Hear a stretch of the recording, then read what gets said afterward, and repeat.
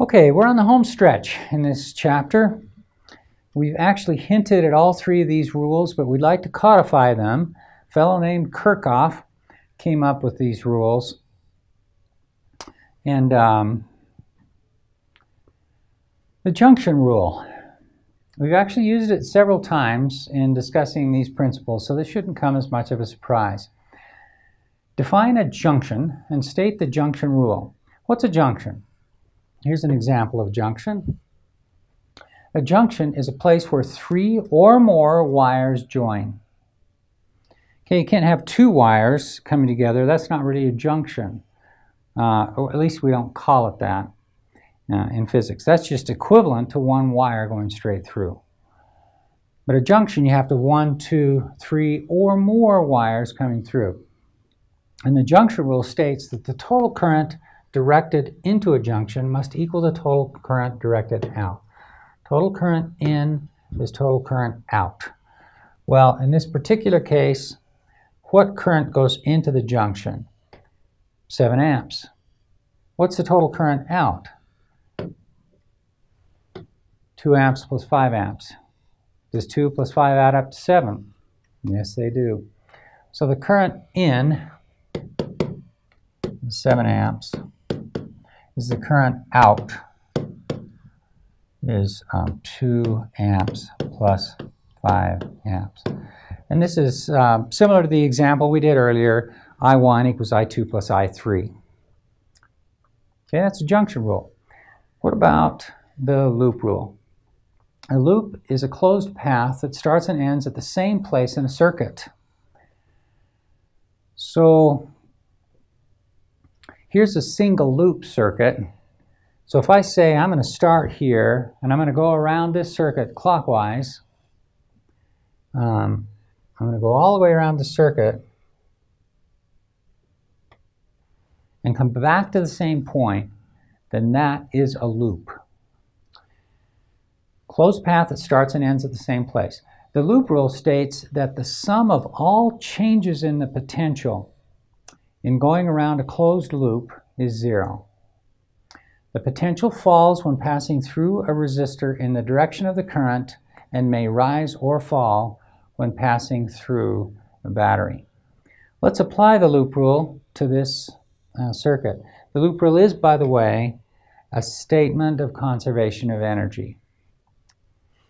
Well, if I'm going to start here and start adding up the changes in the electric potential, then I'm going to start here. How much is the potential change in going from here to here? And you say, well, not at all, because we're talking about a highly conducting wire. Potential stays the same. The potential is the same all the way along here. Same, same, same, same, same. What about we get to the resistor now? It has a 10-volt potential difference between the two terminals. This side of the resistor is labeled plus, and this side is labeled minus. And the reason is the current is going through this way. So if you think about this as a waterfall, this would be the high side of the waterfall. This would be the low side of the waterfall. So potential, what's going to happen as I cross this resistor from the high side to the low side, the potential is going to go down. The electric potential will go down by 10 volts. So there's my change in potential in dropping off that waterfall. Then I come over to here, the potential doesn't change all the way along here, but does change as I cross this resistor, and it's going to change by 2 volts, and it's going to go down. And then I'm continuing along this path. Potential is not changing now, the electric potential or the voltage. And now we get to here. Now I'm going to go from the negative side of the battery to the positive side. And in chapter 18 we talked about how the potential changes depending on the charge. And if you go from positive to negative, then you're going to increase the potential. So this would be like the 0-volt side of the battery, and this would be the 12-volt side of the battery. It's the positive side. So the voltage is going to go up plus 12 volts. Now, what does this rule say? It says that the sum of all changes in the potential and going around a closed loop is 0. It's not constant, it's not anything else, it's 0. So I've added up the change, the decrease in potential of 10 volts here, decrease in potential of 2 volts here, and then the increase in potential here of the battery. Minus 10, minus 2, plus 12, what's that supposed to equal? 0. Sum of all the changes is 0. Well, is that a true statement? Well, sure enough, minus 10 minus 2 is minus 12, plus 12 gives 0, equals 0. And this should be a very satisfying result. 0 should definitely equal 0. Determine the current in the circuit. This is an example. Let's see if we can find the current in the circuit. I've got a battery here. I've got a battery here. And I am going to use the loop rule to try and determine the current in the circuit. Now I'm going to need the voltage drop across this resistor, but I don't know it yet. But I do know that the voltage drop across this resistor is the current through the resistor, I, times the resistance itself, R.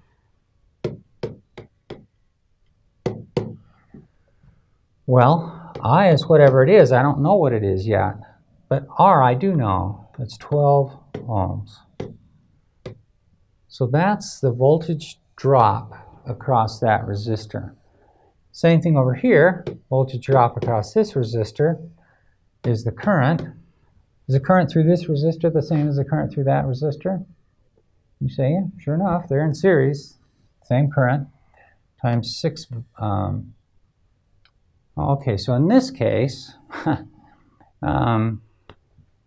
we know the resistance here, but we know, oh, this is not a resistor. My bad. This is a battery. My bad. I meant to do this one. So this now, we've got the resistance, 8 ohms.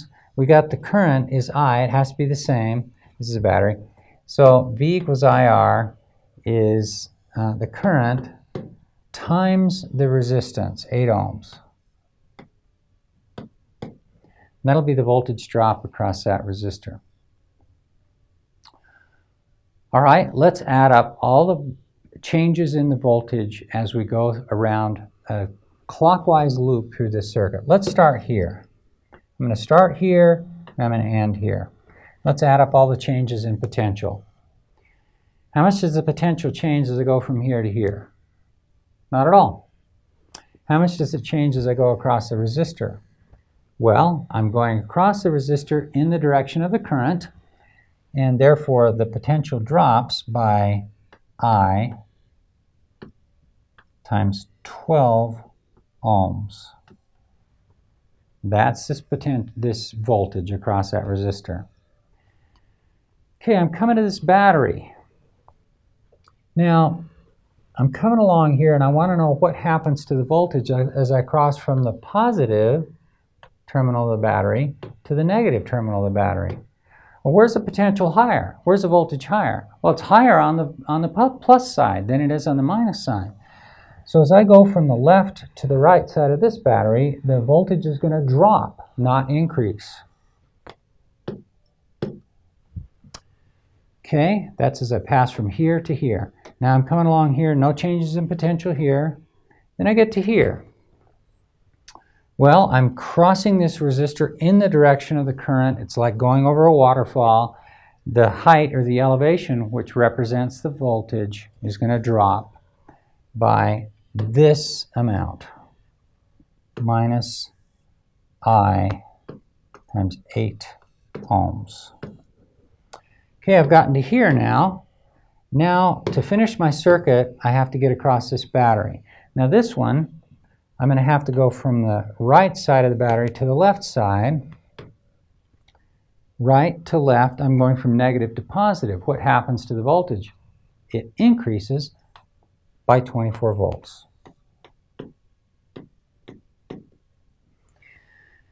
Now I'm back to where I started again. What's this equal to? The loop rule says that the sum of all the changes in the potential as you go around a closed loop must be 0. Happy day. Can we solve this equation for I? Yeah, we sure can. No problem. We got a 24 here, got a 6 here. 24 minus 6 is our old friend 18. And let's see where we have some space. So that'll give me 18 volts. I'm going to do it right here. It doesn't like. That takes care of this term and this term. And then I've got I times 8 minus I times 8 minus I times 12. So that will be minus I times 8 plus 12 is 20, if we combine those two terms.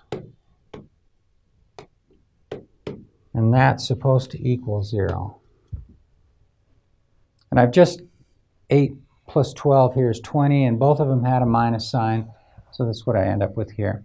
So now finally, we can solve for the current by taking this term, the I times 20, over to the right side of the equation, and dividing by 20, and the current, therefore, is 18 volts over 20 ohms.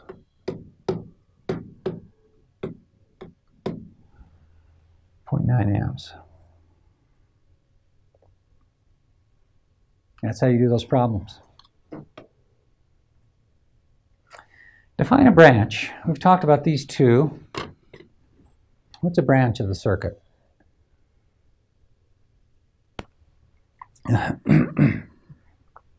A branch is a path between two junctions. Well, what's a junction? Let's remind ourselves of a junction. A junction is where how many or more wires come together? 3. So this would be an example of a junction. And a branch is a path between two junctions. There's another junction over here. And those are the only two junctions in this circuit. Well, what about this one here? Is that a junction? No, only 2 wires. Has to be 3 or more. So junctions here at these 2 points. What the branch rule says is that a branch is a path between 2 junctions. Well, here's one possible path between those 2 junctions. We're going to call that branch H, and we're going to give it a current I sub H. And the claim here is that the current is the same at every point along a branch. So what this is saying here is that the current has to be the same here as it is here. Well, you already know that. You know that you're not going to lose any current as you pass through that resistor. Here's another branch. From here to here, let's call that branch B, and it has current IB in it. And then we have a third branch, like this, IA. And the current is going to be the same everywhere along that branch. That's the important thing. The current through that battery is the same as the current through this resistor. And that's the branch rule.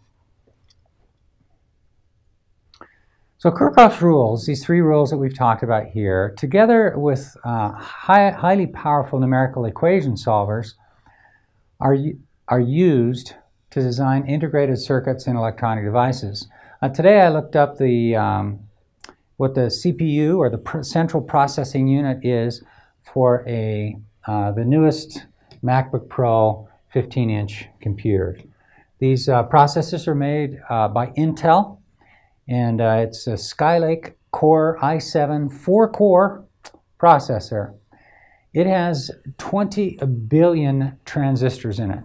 We're not going to do much with transistors in this course, but it's another circuit element that's like a resistor or a capacitor, and there's 20 billion of them, along with similar numbers of resistors and capacitors. Normally these integrated circuit chips, so-called, they're their size or the amount of material in them is normally measured by the number of transistors rather than the number of resistors or capacitors.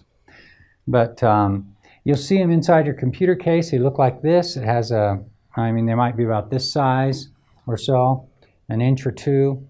A lot of integrated circuit components and wiring that come to them. But about 2 billion transistors. Just amazing how much is fit. 2 billion components plus resistors and capacitors, inductors, etc.